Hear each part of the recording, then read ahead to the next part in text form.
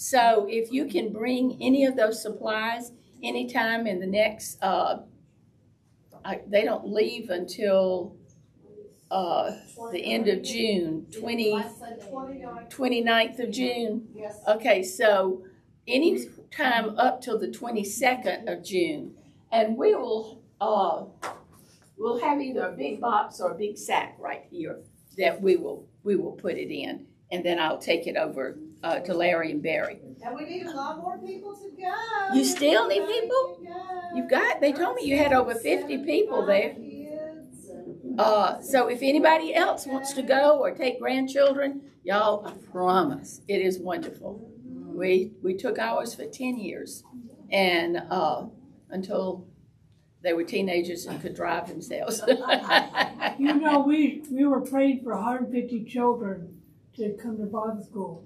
There are 217 kids that are registered for Bible school Already. That is great. And at the last minute, we may have more. Yes, that is great. That is great.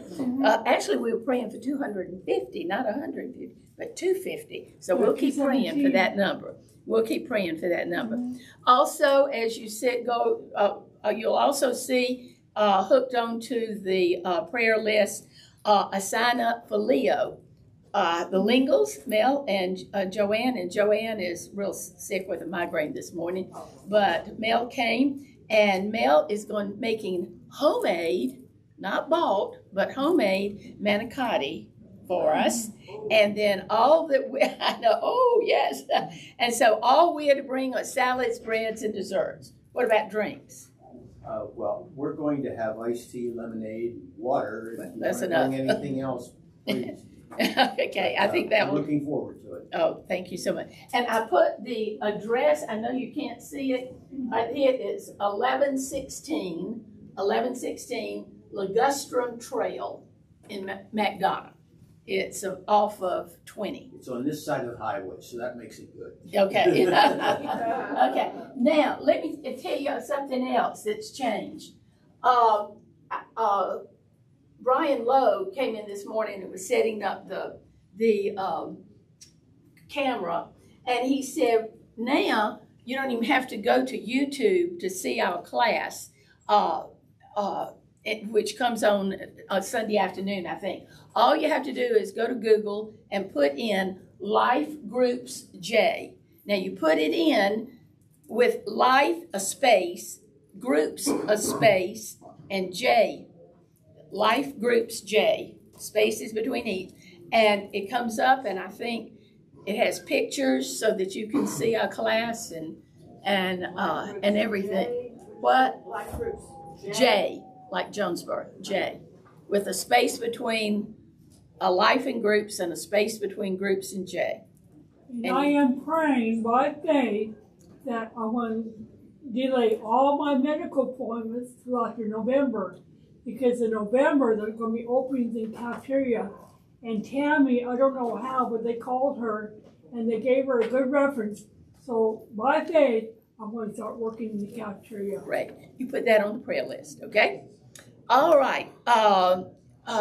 Anything else we need to know about? Great to see everybody. I will say one other thing. The Impact, I just noticed this, Impact Mentoring Information and Training Meeting happens today, right after the service, at 12:15 in room 200. Now, let me tell you what that is all about. And Kim, you can tell us. Why don't you stand up, Kim? Okay. As you know, many of you may know Kim Barnett and her husband Danny were here last week, and they are part of our class now. Kim is the principal at Jonesboro Middle School. And so tell us about Impact Mentoring. All right, so that is a program that allows any of the members from First Baptist to volunteer to mentor a student at Jonesboro Middle. We match the mentors with the student, and we have several members already who participate in that program. And some have followed the students even after they've left Jonesboro Middle and have gone to high school, building relationships with not just the student, but with the parent. The only thing that you have to do is get a background check I've already signed the background applications. So Michael and Vermel, they have the applications, and I'm sure they'll share that this afternoon. But it is a great program. Our students, I tell people all the time, we have students who, you know, they're great kids. They've had some challenges. And in the beginning, sometimes, you know, they make you prove that you really do love them because they've had people abandon them. Yeah. So you have to show them that you're going to be there. And I'm sure you'll hear testimonies from those who participated in the program. If you are able to go to the training session this afternoon or the information session. But the relationships are just amazing. They're valuable, and we're wanting to really grow that program so that we can reach even more students. So I implore you, if your heart is moved, if you feel so called, please attend this session. And if you ever have any questions at all, you know, please just ask me. What time is the session?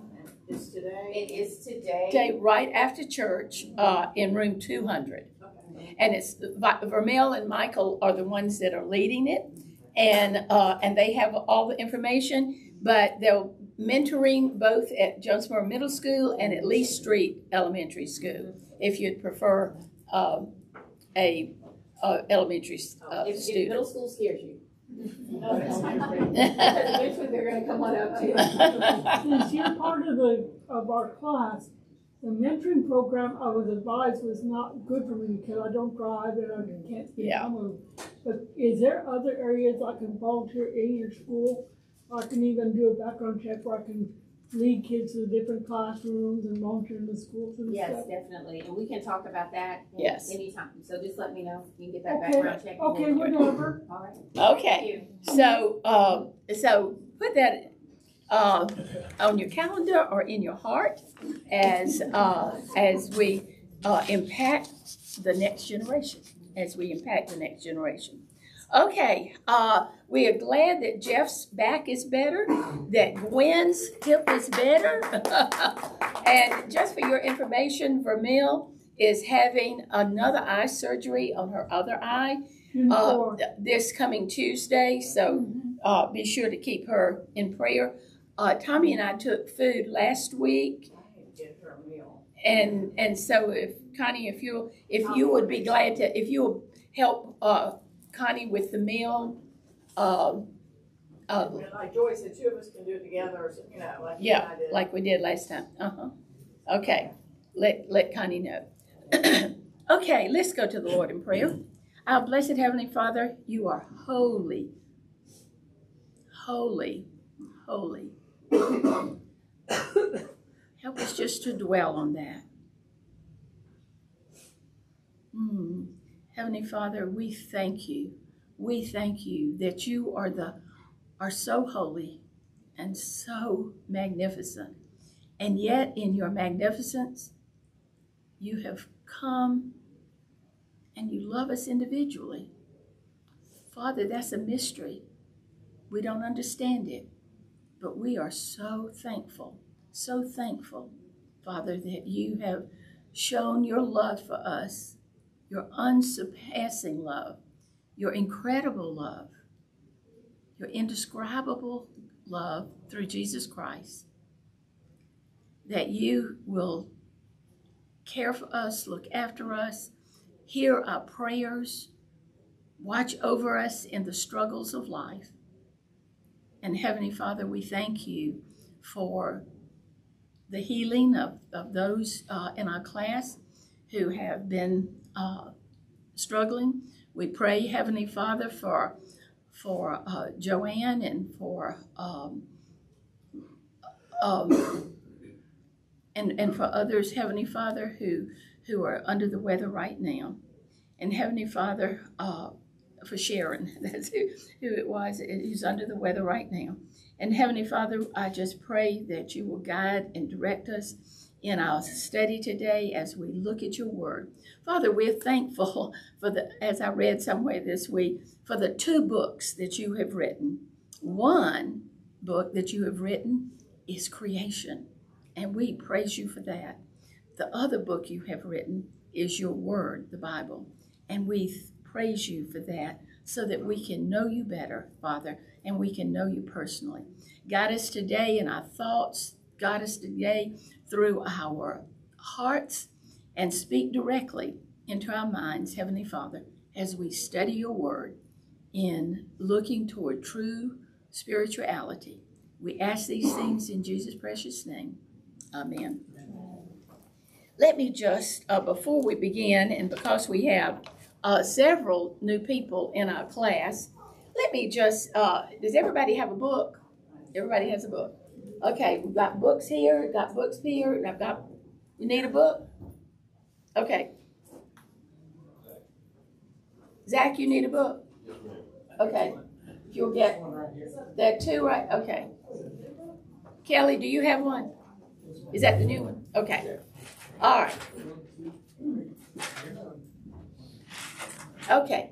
Let me just show you a little something about these books that we have that our church generously buys for us. We don't have to pay for them, which is incredible generosity. But in each of these books, we usually have two studies. One usually is what is called a classic, meaning a theologian, a pastor, or a spiritual writer has written a sort of a classic study. It could be, the person could be already passed away. Billy Graham, we've studied things by him. We've studied things from the past, but books that are considered classics. The other study is usually by a contemporary author. And so that's usually the two studies that we have in the book. But if you open to the front page, on the back of the front page is the plan of salvation. I would encourage you, every one of you, to read over that plan of salvation, making sure that this black page right over here. Yeah. This is a plan. It's called How to Become a Christian. Now, you may need to, this is on the flyleaf of every study. You may want to take this to some of the people that you write who are lost on our prayer list. And you can just tear it off, or tear it off the old book, and just read it with them. And it will help explain how to become a Christian.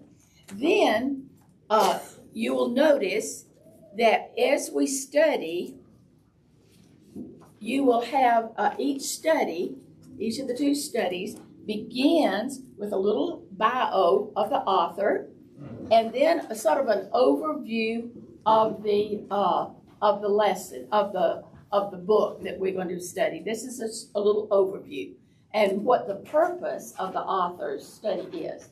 And then you will notice that each lesson is divided into 5 days. Many people use these 5 days as a part of their devotion even. And so like on Monday, they would read day 1 and also fill in some of these questions that they ask. And that's just for your devotion. That's just for you. It's not anything that you will be asked to share with anybody unless it's what you want to. It's you don't get grades on it. That's exactly right. You don't get graded on it. And so day 2 would be Tuesday, day 3 would be Wednesday, and through Friday. Then it has a leader's guide. If you ever want to teach, you can read that. I do rarely go by that. So you can, but if you want to teach and feel insecure about it, you could go by that. But I just wanted to give you an idea of how the book, how can you use this book that is really good. I've saved all of mine. I've run out of room in my bookcase, so they're stacked up. Well, Bunny Webb gave us an idea too, that once you get finished with the book, you can give them to either Bunny Webb or somebody, and they take them to prison ministries And in the prison ministry, they can use these. Okay, if you want to give, you can just bring them up here and I'll take them to Bundy. That's a great, great thing. All right, so if you'll turn to page 6, and let me just tell you a little bit about Francis Schaeffer. He was born in 1912 and died in 1984. So this would be what? The classic. This would be the classic. And you'll see that he was an American evangelist, theologian, philosopher, author, pastor, and he started a ministry in Europe, in Switzerland, called L'Abri, L'Abri, which means shelter. And people come there. I mean, it's still going on now, and he's developed these, even some in the United States. But he had in his own life, had a crisis of faith. And this was before World War II. This was before World War II. This was actually in the 30s. And what he was seeing is that Christians were very unloving people. He was seeing that those who were professing, and he was a pastor, those who were professing Christ as their Savior were not acting in a loving way toward their fellow man. And it so affected him that he actually almost decided to give up the faith. He thought that, what is this Christianity? What the Bible says how a Christian should act is not what he's seeing in real life. And so he spent time studying God's word. He spent time he spent a lot of time in prayer and thought. He spent time until God began to speak to him and help him through that and brought him back to faith, true faith. And that's one of the reasons he wrote this book called True Spirituality. Well, in fact, it was not really a book to begin with. It was actually a series of lectures that he gave. And so that out of that has come what we are going to be studying in 5 lessons, True Spirituality. Now, you will have to know that it's, I'll tell you about that. But one of the things that he says is, as he goes into true spirituality, what he considers true spirituality, he's saying that everybody is born. This is life. This is your life. And your life, all of our lives, begin at a special point. Our physical life begins no matter where we come from, no matter where in the world, no matter what year, no matter what, our physical life begins when we were born. Okay, so we were all born. We were all born.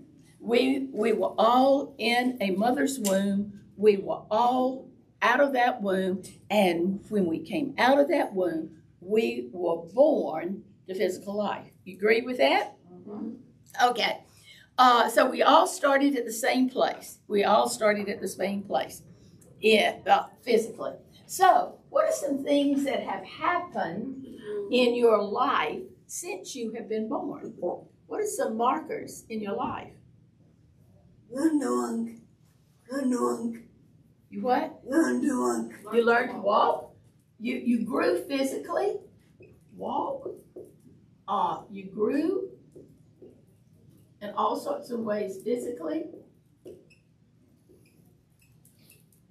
What else has happened in your life? You grow spiritually Well, we're just talking about your physical life. We're going to get to spiritual in a minute. School. Your school. You went to school, you were educated. What else has happened? Married. Most of you were married.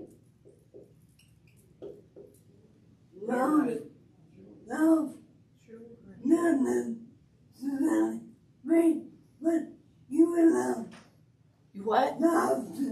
You loved? You were loved. You were in love? You were You loved. were loved. Loved. You were loved. You were Yeah, loved. yeah. With the thing, loved. Love, yes. That's what I said. You were loved. Yeah. But what, all people loved? No, Some were not loved. no. Some were not loved. Some were even abused Mm-hmm. Or being You sure were. or damaged. You sure were.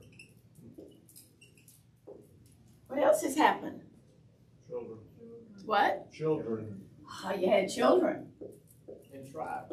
And some were a joy. Some were a challenge. You experience loss. Huh? You experience You loss. all, how many of you have experienced loss in some way or another? We all have, yes. Grief or loss. Wait. Not lost, but lost.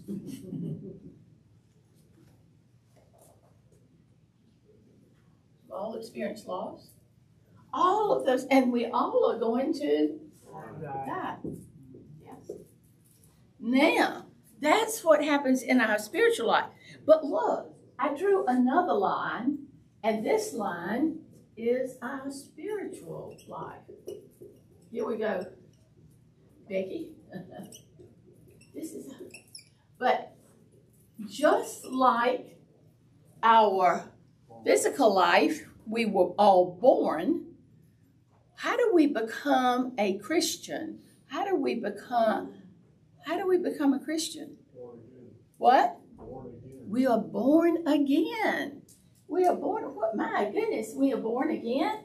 We go back in our mother's womb. Who has John 3, 3:3? D'Amica, stand up and read it loud for us.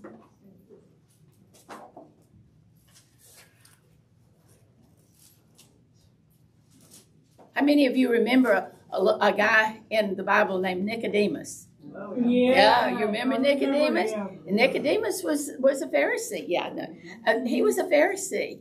But he came to Jesus and he was asking Jesus about it. And what did Jesus say? Jesus answered and said unto him, Verily, verily, I say unto thee, except a man be born again, he cannot see the kingdom of God. Unless a man be born again, he cannot see the kingdom of God. Now, the kingdom of God begins when you accept Jesus as your Lord and Savior. It begins there. Now, it doesn't end with death. It ends with eternal life. Okay, so somebody else, how do you become a Christian? How do you accept the love and forgiveness? Who has John 14:6?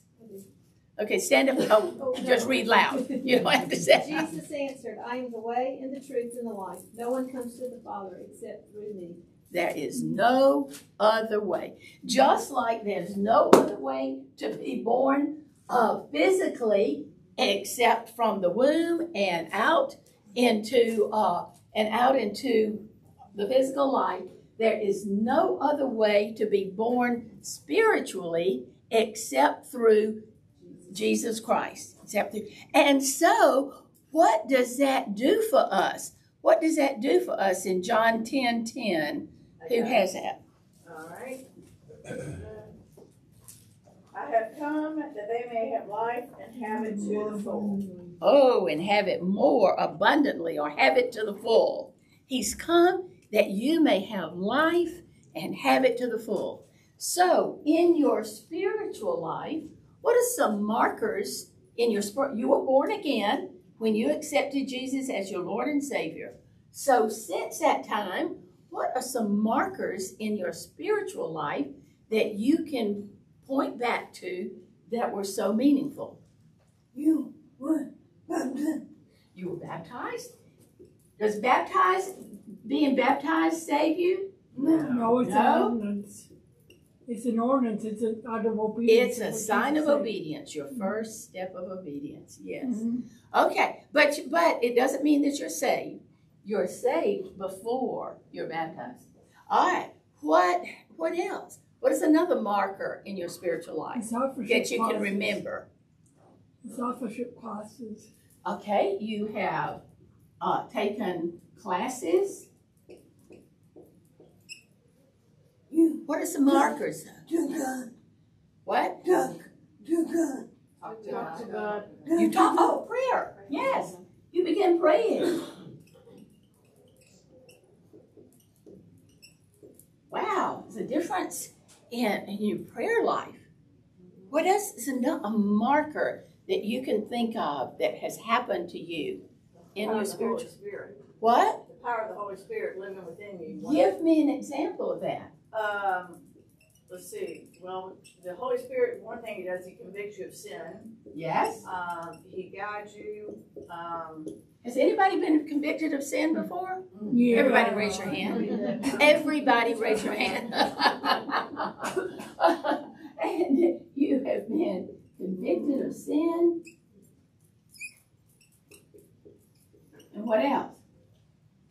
Giving counsel in the right direction. Okay, counsel.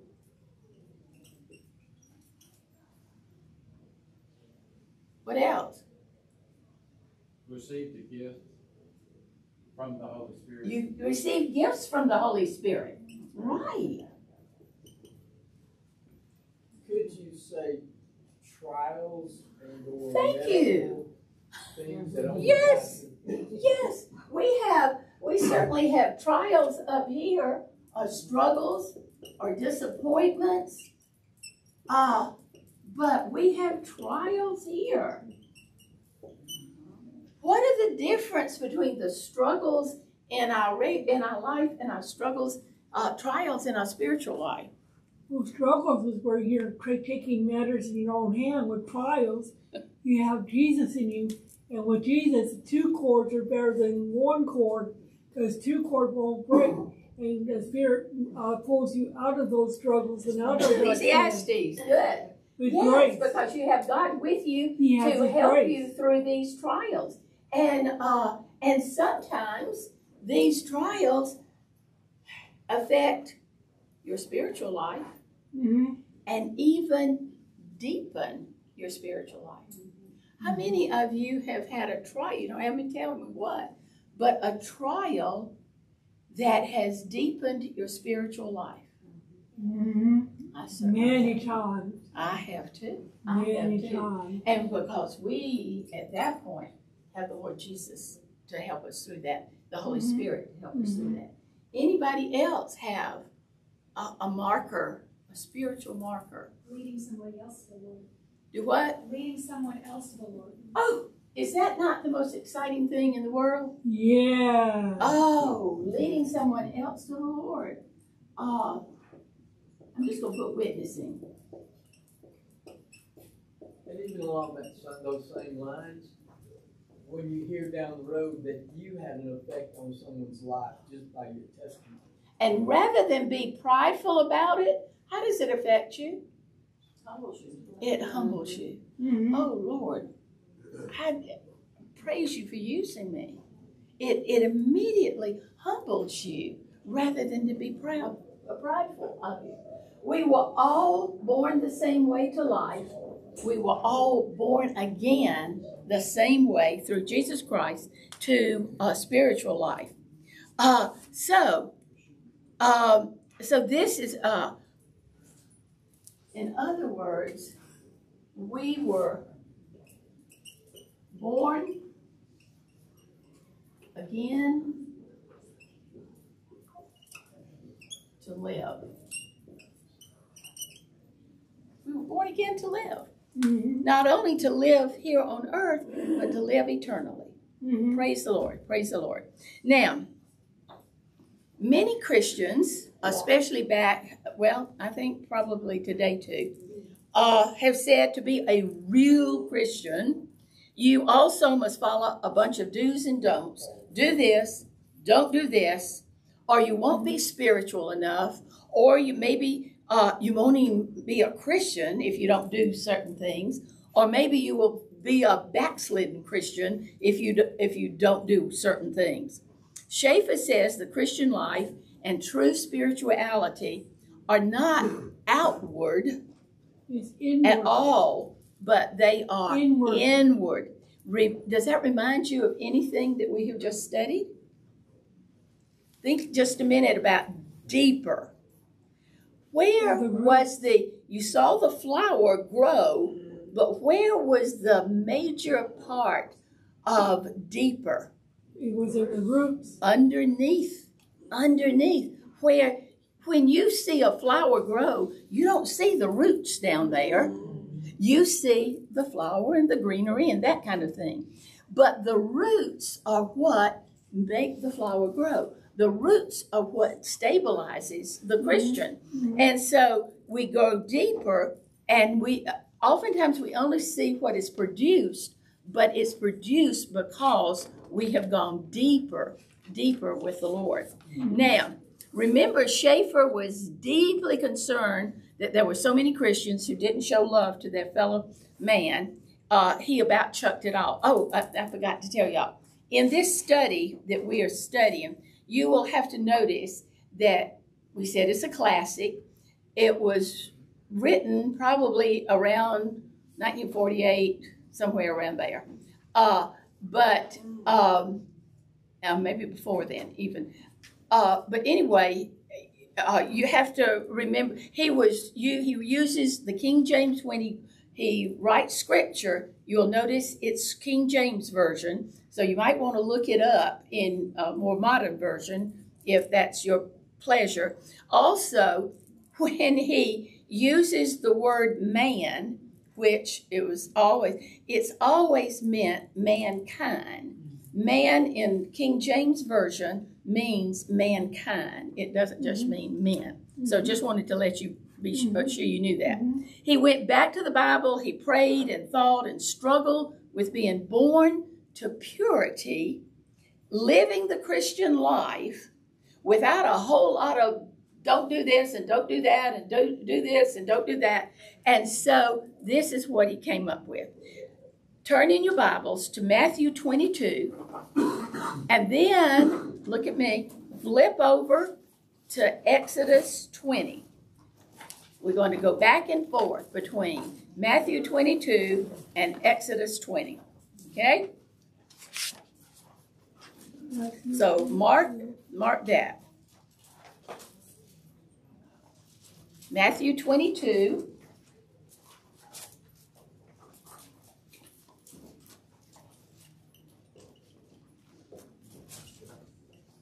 Exodus 34 through 40, I think.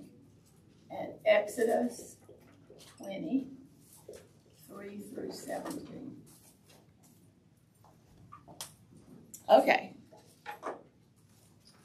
First of all, hold your place in Matthew 22. Flip to Exodus 20. That's okay. I'll just put it over here. I'm not going to use it at this point. We look at Exodus 20, verses 3 through 17, and what do you see? 10 Commandments. The law. A bunch of rules, right? Mm-hmm. Are they good rules or bad rules? Good. They're good rules. They absolutely are. Aren't we to follow them? Yes. Yeah. Which one of these is the most important? I'd hold it right there. Now, and you'll see the first commandment in verse 3 says what? Have no other gods before me. The second one is what? Love your neighbor. No, not yet. The second one is, thou shalt not make for yourself an image, an idol. The third, number 7, Verse 7, you shall not misuse the name of the Lord. Take the Lord's name in vain.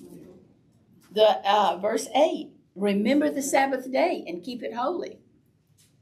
Verse 12, honor your father and mother, which pretty much means courtesy, respect, the importance of a strong family. Then verse 13, you shall not murder. Verse 14, not commit adultery. Verse 15, not steal. Verse 16, not lie or give false testimony. Verse 17, not covet. Okay, hold that. Those are good laws. That keeps society and spirituality in good shape. Hold it and turn back over to Matthew 22, verse 34.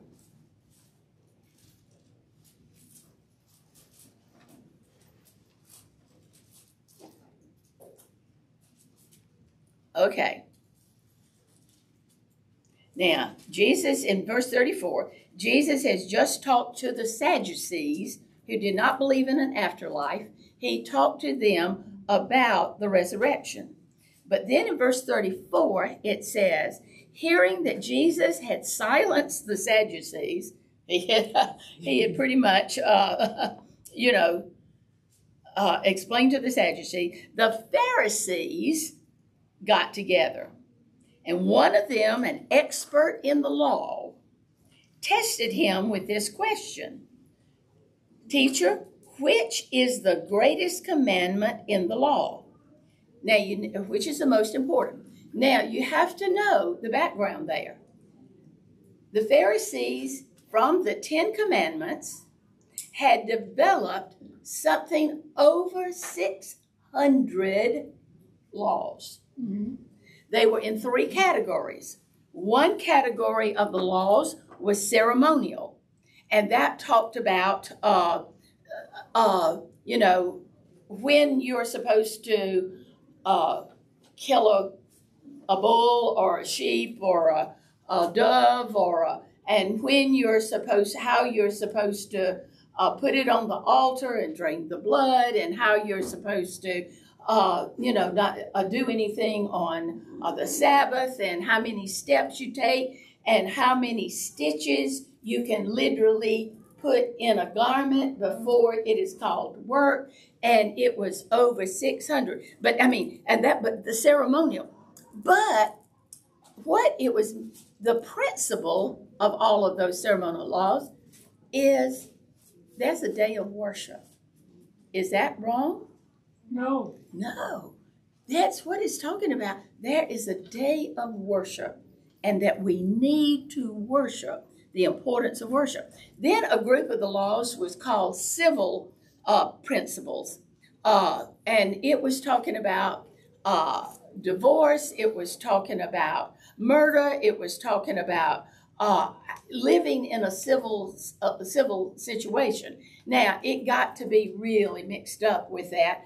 But the idea was, and it was, who gets stoned and who doesn't get stoned and that kind of thing. But the good thing about it was talked about how to relate to God's nature and to each other, how we relate to God's nature and to each other. And then the last part, that was civil. Then the last part were the moral laws. Now, the moral laws included pretty much the 10 Commandments and revealing God's nature and how to relate to each other. Did Jesus throw away all of the laws? No, he didn't come to. No. He didn't What? come to condemn it, but to fulfill the law. But to fulfill the law. That's in Matthew 5, where Jesus said, I have not come to, Matthew 5, 19 and 20, where Jesus said,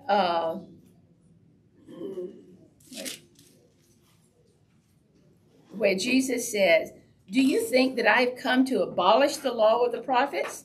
The law or the prophets? I have not come to abolish them, but to fulfill them. For truly I tell you, until heaven and earth disappear, not the smallest letter nor the least stroke of a pen will by any means disappear from the law until everything is accomplished. Now, so what is Jesus saying here? They said, which is the greatest? Which is the most important law?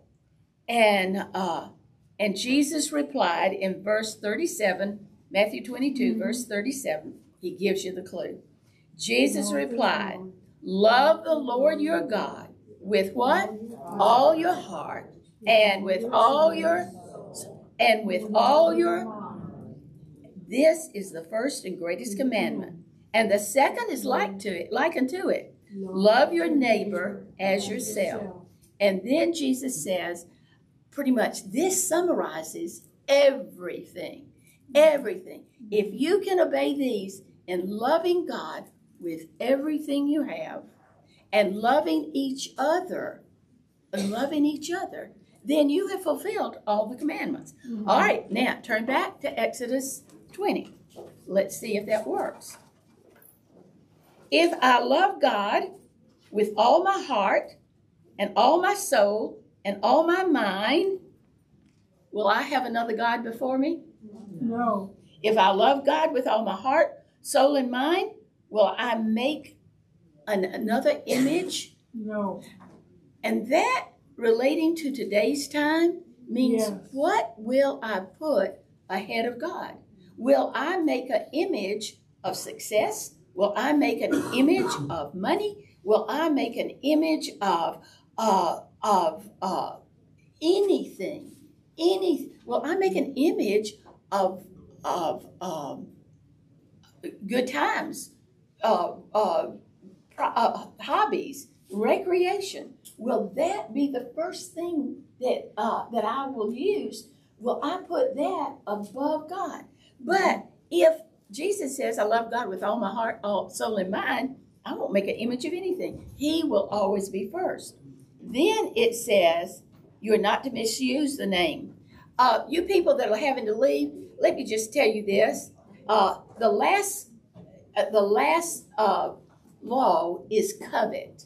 Now, the interesting thing about Schaeffer, he takes the covet, thou shalt not covet, and goes back and looks at all the other laws, which is so interesting, that if I don't covet anything, I will always put God first. If I don't covet anything, I will put my parents first. If I don't covet anything, I won't murder, I won't lie, I won't steal.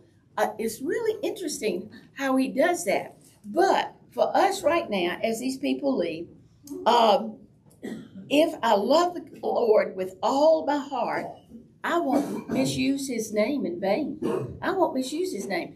Dr. Henry Blackaby used to say, and this just struck me, not that I said it, but it struck me so, if you say, oh God, and so many people say that, and you ladies, some of you men too, who have ever watched HGTV, and the couple walks into their new decorated house and all, at least half, if not more, the first words they say is, oh God, when they walk in.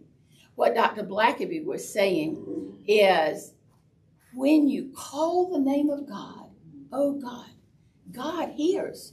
He hears his name being called. And he says, what does my child want? My child is calling my name. And then you don't want anything? Why is he calling my name? And it can be truly the wrong way. I think that he said, and don't quote me on this, that wonder if God just says, they just call my name in such frivolous ways. Why should I even listen to them? Wow. Can you imagine that? I bet you hear children saying that, even in junior high, in middle school. Wow. Listen carefully now. If I love the Lord with all my heart, worshiping him will be my first priority. worshiping Him will be my first priority. But at the same time, if I love my neighbor as myself, will I honor my parents? Yeah, doesn't mean you, as a grown person, you obey your parents, but you will honor them. You will respect them. If you love others as yourself, there's no murder, there's no adultery, there's no stealing, there's no lying, there's no coveting. Oh, folks, just two things. Just two things. Love God with everything you have. Love others as yourself. Just two things. It's a great summary, but let me ask you something. How do we deny what we say we believe? We believe these things. How do we deny it? Sometimes on a daily basis. Loving God with all your heart, mind, and soul. How do we deny that? Not doing it. What? Not doing it. Not doing it? Yeah. Do we not do it often? Am I the only one? Often. How do we deny what we believe if we say, love others as yourself? By having conditions. By having what? Conditions. Conditions of love. Conditional love. Yes, yes, yes. Conditional love. I will love you if. I will love you when. Yes. That's that conditional love. And so many of us, so many times we deny that. Now, just think about, very quickly, I want to just very quickly give you this. Schaeffer holds one commandment, the last commandment, thou shalt not covet, as probably the most important in the sense of the 10 Commandments, because he says, if what I was just saying to the group that left, if you don't covet, you won't commit adultery. If you don't covet, you won't steal. If you don't covet. And covet, I just want you to know, means more than just being jealous about something. It's a deep-seated envy. It's a resentment. It's a resentment, wanting something that somebody else has. Now, we always think of it as money. And folks, poor people are just as covetous as rich people.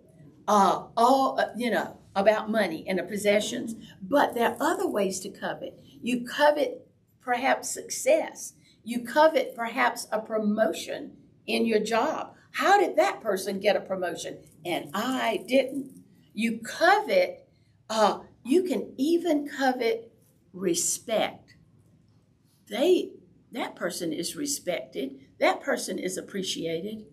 Why am I not appreciated? You can covet respect and appreciation that should be ours. What? Oh. You covet good health. And you covet good health. Bless your heart. You do. I know you do. And those are some things you covet. But what is, and this is one thing I want to just end with, is oftentimes one of the biggest places we covet is with our siblings. Now think about it. Connie came from a family of 11. Mm-hmm. She has 10 brothers and sisters. Right.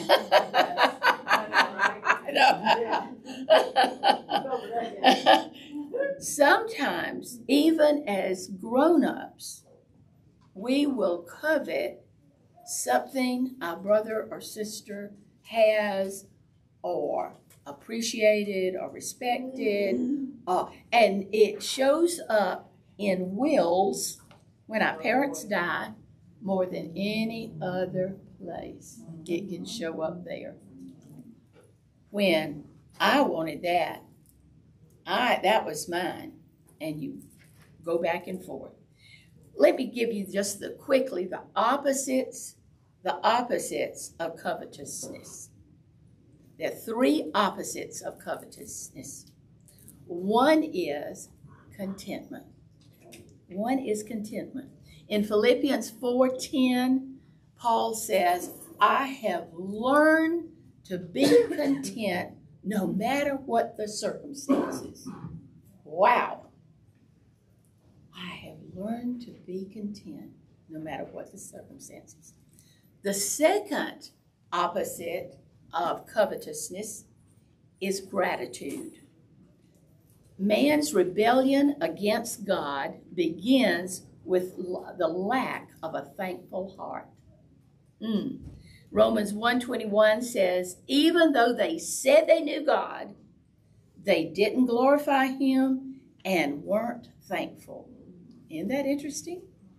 No matter what. Those people at Calvary last Tuesday night, every one of them were thankful. It made me, when we were having our prayers that night, say, God, thank you for a place to put my head tonight. I don't know when I'd said that. It made me realize how thankful in just little things I could be. So the opposite of covetousness is not only contentment, is gratitude, and the last one, the opposite of covetousness is love. Listen, this tore my life upside down when I was in college.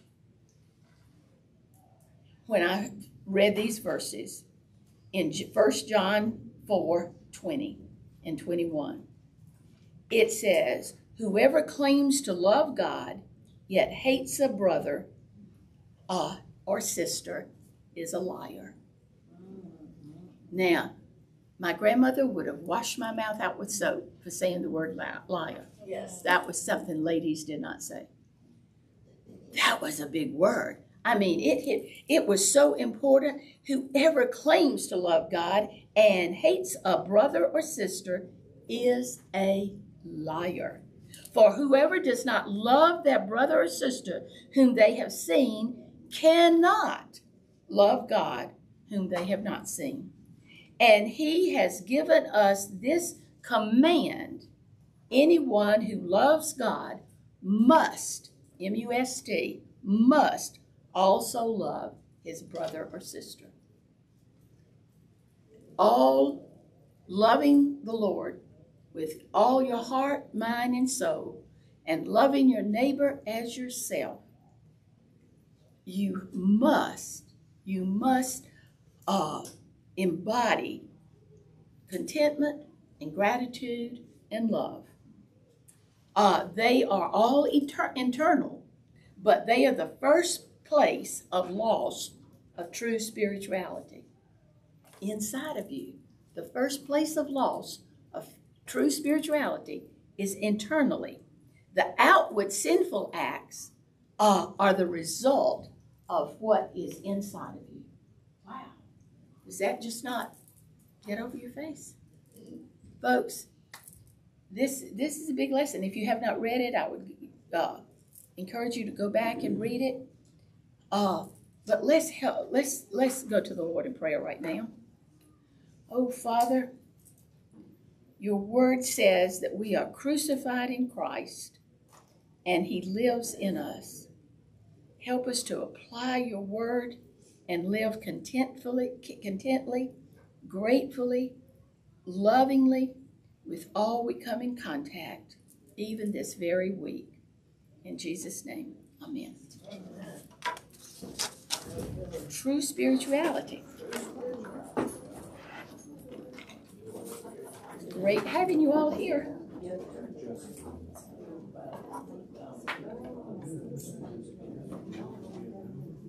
Oh, folks, I forgot to tell you. I didn't have it written down. We're going to have coffee next week. If anybody wants to bring a goodie, that will be fine. But lots going on toward the end of the month, and so we're going to have coffee next week. So I'll send a note out to everybody. It was great seeing you. Yeah, only do physical therapy. Oh, you did? No. Oh, I did. I'm all sick. That's what I'm doing. That's your therapy. That's all you need right now. Mel. Still real tight and sore. I've taken on a lot of What time do you get off work? stretching for sciatica. I don't know. Oh, okay. I'll let you know. I'll let you know. It's interesting. I had these back surgeries and it wasn't that bad. But my dad's family reunion, my mom's family reunion this week. My dad's family reunion is the next week. So we're already in Texas. And I'm back. Okay, that's one of the markers up there. It is. So Friday night, 3 weeks ago now. So Friday night, they told me They told me we're separated this weekend. Anyway, everyone's having X-rays and this is great. Oh, perfect. That's great. Great. Surgery and stuff. First thing they were watching for was to make sure he had circulation because it was just dangling. And they said, if circulation, he never lost his circulation.